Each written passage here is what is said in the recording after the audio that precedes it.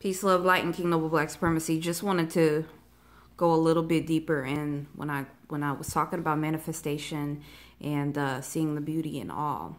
Now, this is not to be confused with having goals for yourself. This is just in addition to your goals to be able to more sufficiently manipulate your thoughts. You should be as in control of your thoughts as possible. You need to be in control of it as much as possible. So that was the point of the last video. It's nowhere suggesting that you should quit and give up on your goals and just see beauty in everything and they'll come.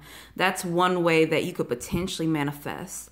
However, like I've shared in many videos, affirmations, mantras, doing that daily, doing that several times a day, very, very effective.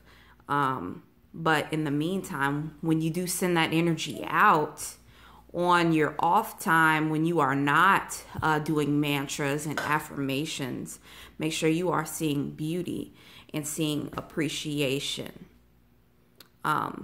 This way keeps your vibrations at a healthy rate. So you want to stay in a healthy vibration. You don't want to be in a low vibration when it comes to this manifestation. You don't want to play around with that. So I just wanted to share that with you all. Hope you like the content. Make sure you like, subscribe, comment, and then also share. Peace, love, light, and King Noble Black Supremacy.